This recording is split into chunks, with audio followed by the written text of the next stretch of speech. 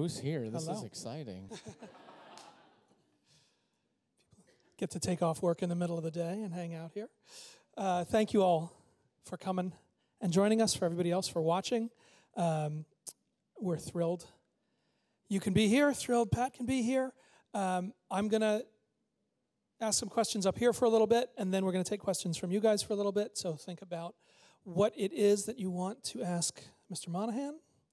And I guess let's start. Let's talk a little bit about the record, Bulletproof Picasso, recently out.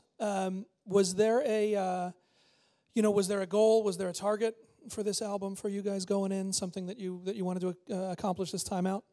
Yeah, you never know what success is until later. Sometimes it's hit songs and sometimes it's growth. And this was a very much a growth kind of a goal for me as a songwriter, to write songs that I cared about, but with less cutesy lyrics. Like I can get kind of into a zone where I use too many soy latte lines, and so I tried to use less of those, which on some level they're memorable, but on other levels they kind of get in the way. So it's much harder for me to not do that, and so I tried to do that on this album, and it was really difficult. And so hopefully I'll grow as a songwriter into the next phase. Yeah, I know you've said that this was a particularly hard one to write, a hard one to find the songs. What was it that was difficult, and how do you break through that once you're feeling? The difficulty I found was the amount of wine I drink. To take time away from drinking wine to write songs was just difficult to find the time. Thank you for laughing at that joke. The difficulty is trying to write songs that potentially people will care about. When I wrote Marry Me, it was 50 seconds long, and I was like, oh, this is perfect, 50 seconds, it's a love song, just the way it should be. And my manager was like, can't wait till you finish it. And I was like, I don't really want to finish it because it's cool like this. And he was like, but it's on its way to being important to people. And that's hard to do, and I sometimes get lucky, and most times don't.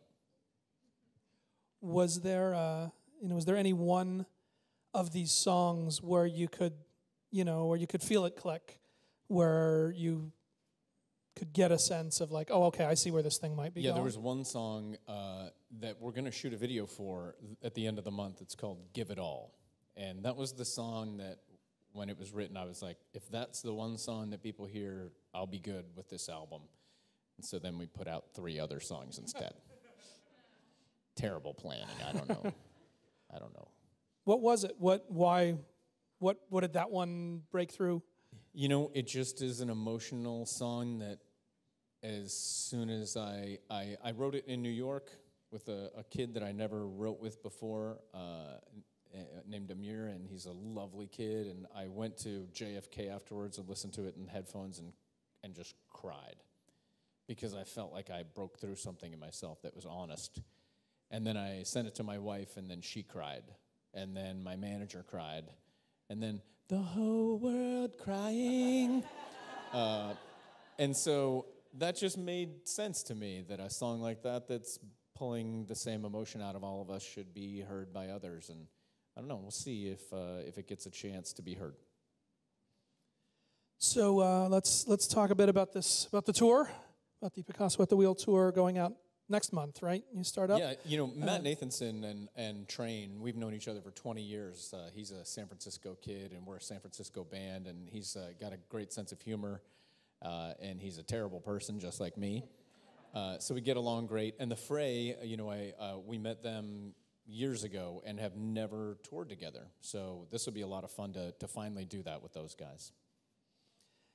And any way that you're going into, it with, well, at this point in a career, this many records in, this many songs in, is it, what's the challenge of getting a set list together, feeling like the old songs and the new songs can play nice with each other?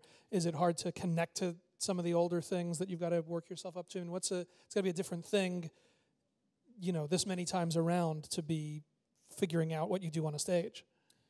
Well, with social media the way it is, we can ask people what they want to hear, and they're not shy about telling us, man, you shouldn't have played that crap.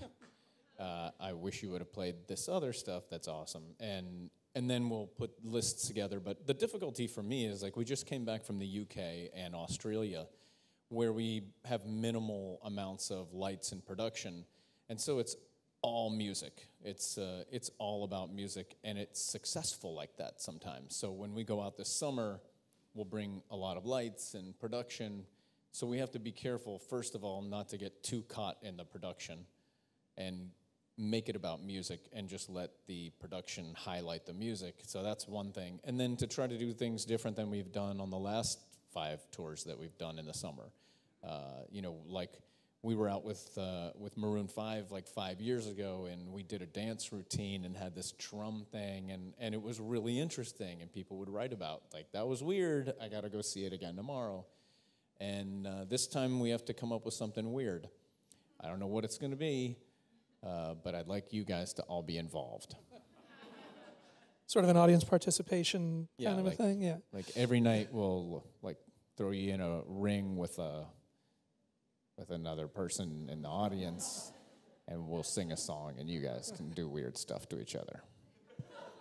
Sure, everybody signs the legal waivers you're gonna have to sign first. a form, of course. But is it tough to go back to, or to find which of the songs from the catalog are the ones that feel right at this moment? Does that change? Do you find new things in the older songs sometimes? Or are there some that are like, I don't even know who the guy was who wrote that? Integrating that stuff. It gets weird. And then the list of must plays, the list gets longer, because we're just always going to be a band that wants people to hear the songs that they love and sing along. There are the most proud part of all of this for me is that families come to see us. So adults, really old adults, and adults younger, and their kids and grandkids, everybody comes, and no one has to make anyone come. They all come because they knew Meet Virginia, and they know Hey Soul Sister, or whatever the combination of those songs is, and that's really exciting for me, so I keep all my cursing to my podcast, which is called the Patcast. If you're into cursing, you definitely want to go to patcast.com. And then on stage, I keep it so that it's right for everybody. So the band now is 7 members strong. Yeah. Which drives do you find players that you want to keep close and bring them on board, or do you find the songs need additional parts, different parts, as the actual number of people on stage has expanded? Where does that come from, and sort of which comes first? It's a strange process. We started as 5 guys who all met in San Francisco. And as time changes, or time moves on, people change, things change. The alternative to band members changing is bands breaking up. So you got to go like, what is right? What would our fans want? Do they want us all to go our own way, and I just start making Pat songs or whatever? Or do people believe in Train, and so we can build from there? And so as time goes on, choosing people instead of, hey, man, we all met, we're the band, it becomes a big part of what you end up doing. And then the older you get, the more you realize that it's not about money, it's not about fame or radio, it's about enjoying your life. And then we can do that more because we choose great people. And so we're 7 people that all get along incredibly well. We want to do this, and so we'll put on a better show for everybody. It's pretty simple, but you have to be able to deal with older fans that are like, without that guy, I'm not here anymore. And then you go like, well, I hope you'll come back. I'm not mad at you because I get it, but I hope you come back. Those relationships change too. That's right. And they're wrong and we're right. Just figured I'd throw that out there. That makes it all very simple. That's very simple. Said that the last time that I saw you was at a benefit event for the Country Music Hall of Fame that you did with Greg Allman and Vince Gill and a bunch of people, and you were working a lot with the singer Ashley Monroe. What is being in and around that community a little bit? Did it open your eyes to anything? Did that filter into the process of this record, of these songs? Yeah, it's really intimidating. When you're around people that you're a fan of, or that were on some level musical heroes, or people you look up to, like both Vince Gill and Greg Allman. It's hard to be around them. Like, I remember the first time I met Howard Stern, I was such a huge fan that I just kept my mouth shut instead of try to be funny, Howard Stern-y. It's just best to be respectful, and I try to behave the same way around people like Vince Gill and Greg Allman, because that's what they deserve. And anything out of, the obviously there's been such an explosion on the country music side of new listeners, new people listening. Anything in that, just that world and that way of thinking about things that was different, or that brought anything new to the way that you think about music, about songwriting? Or I think I've always written songs similar to country artists, and I think we are a rock pop band that's very similar to country bands as opposed to other rock pop bands. I think it's the nature of the kind of people we are and what kind of music we like, and maybe our age as well. I mean, we've been doing this for a long time, and your what you like changes. And so I tend to, love older artists that wrote songs that had guitars in them and weird stuff like that. So I think we've always related to the country world, and maybe someday we'll lean harder on that level, but I think for now we just have to be who we are and see what happens. Any other... Any new influences, new favorites, things you were listening to when these songs were getting written?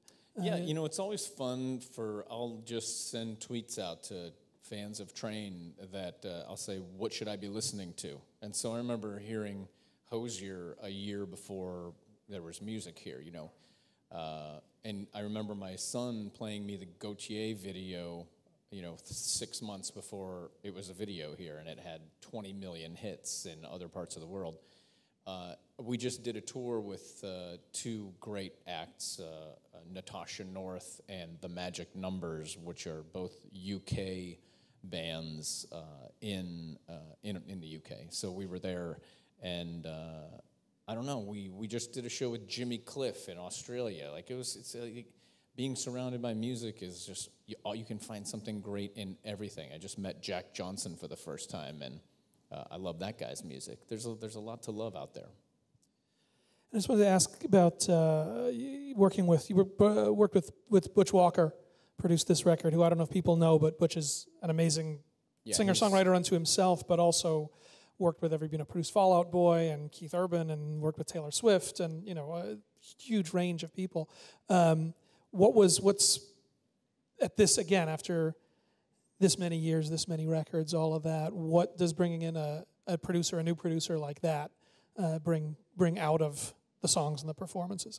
Well, you always want a producer who's more talented than you and everyone in your band, and Butch is definitely that guy. And he would be very intimidating if he wasn't such a sweet, wonderful friend. And he loves us through records, and that's what's so great about him. And he knows how to just be himself, which is, it's hard to do, because it's hard for us to trust ourselves that we're cool enough to just be who we are. Do you guys work here? Are you getting paid to sit here and listen to this? Because if I was out there, I'd be like, I'm fucking out of here. Sorry. Fans and true believer. Not answering that, you'll note. So I want to ask one more thing, and then we'll go to questions from them and see what it is they actually want to hear. Tell me about, there's been a bunch of different charity efforts from the band, through the wine, through the tour, through lots of stuff. Just tell us a little bit about what stuff you're doing and Sure. why that's become such an important piece of Train now. Well, when Hey Soul Sister became our comeback opportunity, we didn't know that there would ever be another moment where people would care about us. And one of the things that we really wanted to try to do is never forget again. Like, you can do it once, but if you do it more than once, then you're a knucklehead. And what we remembered mostly is that San Francisco built this band, gave us a chance, let us go, experiment around the world and gain love and trust in other countries. But really, any charity, I think, that works starts locally. And so we created a relationship with a place called the Family House, which houses really sick kids and their families that have low income in their lives. And so these kids come from all over to go to UCSF, which is a hospital there that works on a lot of cancer with children.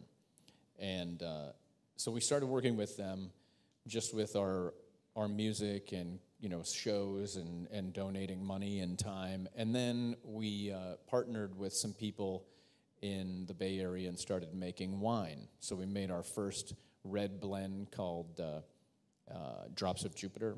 We name our wines after song titles, and they're really nice wines, actually. And it started to grow and grow. It's called the Save Me San Francisco Wine Company. We partnered with a chocolate company in San Francisco and started making chocolate. So these proceeds go to a family house, and they've been able to do some great things because of that. And we've been able to feel like we're saying thank you directly to San Francisco.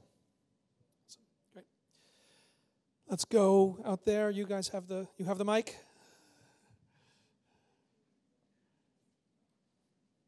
Hi. I was just wondering if you had any plans to collaborate with any artists in the near future that we could be looking out for.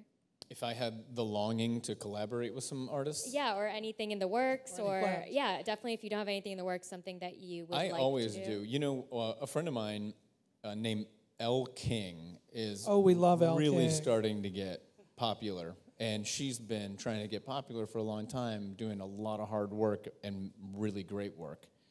So I'm going to get her on my podcast tonight. And I'd love for her to sing on one of my songs so she can make me cool, because she's really cool, and you can tell already in the conversation that I've had with you all that I am not. So that's where we're at with that. Oh, we love Elle King. I figure find something fun to do with her. Yeah. I think everything she does is fun. Hey, how's it going? All right, so I have to disagree. I think you and the rest of the band are very cool. So my question as a fan is a nostalgia question. When Drops of Jupiter became #1 on the Billboard for the year, for the adult contemporary for the year, and for the top 5 of the Hot 100 for the year, can you take me back to that? Like, where were you guys when you found out that it was like #1 for the year on the year-end charts and all that? Just a nostalgia question. When it was number one where? On the Billboard year-end. Adult contemporary, and it was like #4, #3 for the year. That was a strange year for us, because we really needed to learn a lot of lessons, and one of them was how to not be a bunch of bozos. And instead, we had a hit song, which just enhanced the bozo. And we were traveling the world, and we started to get a little bit entitled. And so it took a long time to recover from the entitlement, where that song got so big, but the band didn't. And that's the way it is with all Train songs, which is awesome in the end. At first, you go like, oh, wait, don't you recognize me? Can I get a free pizza? And then after a while, you get to go shopping, and no one will bother you. And if they do, they just say, hey, can I have a picture?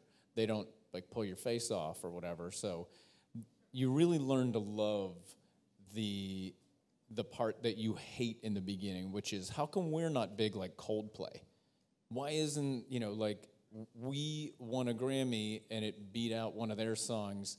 They became the biggest band in the world, and we continued to be a bunch of bozos. So like this is like all lessons that we really needed to learn. So there wasn't a moment of clarity that the song brought us, but it really created an opportunity for us to learn bigger lessons, which was we love our fans, but we weren't in touch with that for a while. It was like never enough. It wasn't good enough. Nothing was good enough, and we really learned a lot of lessons. And Drops of Jupiter it took us from a little indie band that college kids liked to like a pop band. So we lost all of the indie rock, cred and fans, and entered a new world. So we had to figure out what that meant. And so, but anyway, I couldn't be more grateful for the song because it was an enormous gift from the universe. Like I dreamt that song and woke up and it was written in an hour. I don't feel like I wrote it. I feel like my mom wrote it for me. So two things I just got to say to my mom. Thanks, and can you send me another song? Because that song was really sweet. I know you mentioned the UK and Australia, and I was just wondering if you have a favorite place to perform? I'll be honest about Australia. We have played there for 20 years and have never really grown past like this certain place. And so I was like, I think maybe we're going to just go there one last time. And we went there and played 2 shows, and then we had a festival to do called Byron Bay. And I just really wasn't expecting much. And it was one of the most memorable shows of my life. And then I was like, we got to come back here tomorrow, So it's the unexpected places that really are my favorite places. When we go to the Philippines, we feel really important there, and because we have totally snowed these people. And they're really beautiful, wonderful, enthusiastic people. So anywhere we go that's the type of environment we're in, that's our favorite place. And it changes all the time. To dovetail onto that, I'd like to know, where would you like to tour that you haven't been, and how much control do you have over the schedule? We're going to tour for 8 weeks, 9 weeks. I can't hear anything. I'm in a rock band. Sorry. I can do it. I can do it. He can translate. The question is, any place that you want to tour that you haven't, and how much control, how much say do you have in the scheduling and the tour planning? Yeah, there's a really, really mean guy at my management company named Bob McLinn. If Bob's listening, you're a really mean guy. No, but the truth is he's incredibly good at what he does, and that's getting us to play music in front of people all over the world. And a lot of times I'll be like, hey, man, we're getting a lot of tweets from Africa. We have a big song in Africa. Can we go there? And he will be like, here's where we're at with the world, and here's how big the world is. And if we go there, then here's what there's a problem with, and we can't get the right venue. There's so much to do with all of it. So I do want to go to Africa. That's the place that I want to go to because we've never been. We've never been to India. I'd love to go there. We had a festival that was scheduled we were going to play there with Coldplay last year, and something got canceled. And so, festivals are a tricky business where the ones that do well, they've figured out how to, they become their own identity, and then the bands, like no matter who you are, you just want to play there, and it's not about money or anything. It's about being a part of something that works and people love. And most festivals, like restaurants, fail. And many of them just go out of business, one after another after another.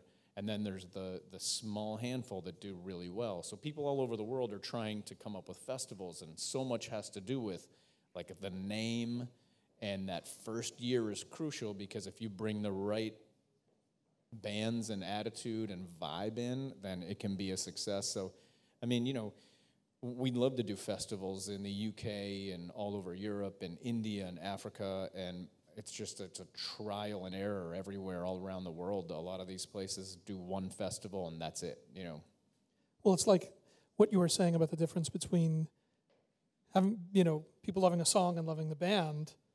Yep. With festivals, if they get to that place where people just want to go, whoever's playing, that's right. Then they're in a certain place. If it's each time they've got to win you back over through who they're bringing and But what if they're you doing. If prove- they're fighting if- it each time, that's a different. Right, and if you prove to win them over, 3, 4, 5 times in a row, then people just buy tickets in advance before they even know who's playing.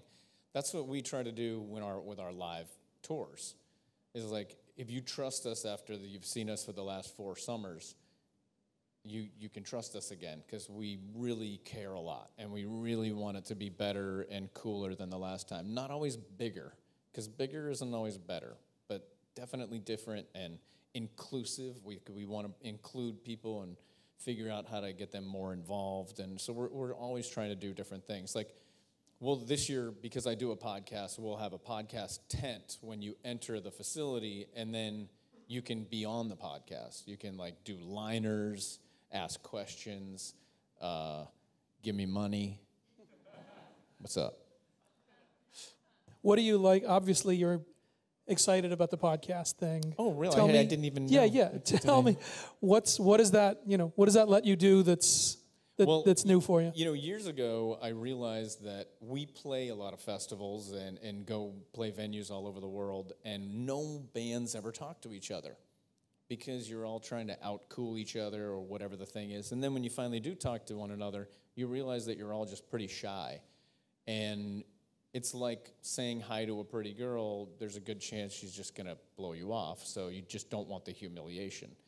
When you have a podcast, there's a reason to go up to somebody that you might be a fan of and not be embarrassed. If you say, hey, I do a podcast, I'd love to talk to you, do a song with you, here's my card, let's do this next time, or how about now? And then you find how open people are to everything. And so I think that I do this podcast with a guy named Pergo and my friend Jerry, who plays music, and I think we're the only ones that do what we do. And it's been about 2 years, so we play music with them, talk to them, and it seems to be something that, we'll go to the UK or, in Australia or wherever, and we'll walk into a radio station and people say, man, we love the podcast, hope you still do it for the rest of your life. And it makes absolutely zero money. I mean, this is a money pit, this thing. I'm getting killed. It's a big production expenses and values Big around production. something like that. Costs almost $11 every time we do it. We have time for one more question.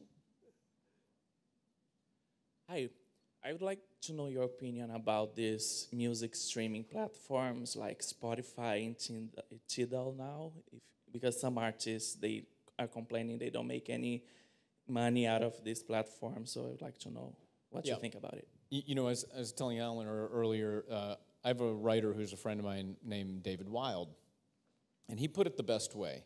He was like, the music world, the music business world, really was lopsided for a long, long time. The suits at record companies were making enormous money, taking helicopters everywhere because they didn't want to drive, Then this switch started to happen. Record companies were folding. The big fat artists weren't getting so big and fat. And people were getting access to more and more and more music, good and bad. YouTube, everything's happening, right? Kids don't buy records anymore. They listen to YouTube or AOL. They listen to the internet. Now the switch is so lopsided the other way that it's dangerous, because as David was saying to me, he's like, now these kids that might have music talent might not choose music, because the chances of making money in music now are worse than ever. So not only do you have to be humongous, like Hozier was able to break through this year, and he's going to have a career, hopefully. But like Gautier, he had one huge breakthrough song, and you haven't heard from him in a while. Macklemore, like that guy needs to come out with some magic next. He's going to be fine because I think he made like $1 jigillion on his first album. But the truth is that very few artists break through every year. Most of us don't break through. And these kids might just go like, I might just go work for AOL because this is not going to make me any dough. And then AOL is going to be like, hey, we're going to Spotify and we're going to start streaming and you're not going to make any money with us either. But no, the truth is like, it's just, you hope that it figures itself out. I love Spotify. You know, I don't want to pull my songs from there. Like, I don't, I just want these kids to have a chance to, you know, I want there to be a great future artist that will take a chance on music because he knows that there's a chance for him to pay his rent. Everybody, thank you in the audience. Thank you, everybody watching out in the world. Pat Monahan, thank you, sir. The new album, Bulletproof Picasso, is out now. The Picasso at the Wheel tour starts next month. See you on the road. Great. See you out there. Thanks.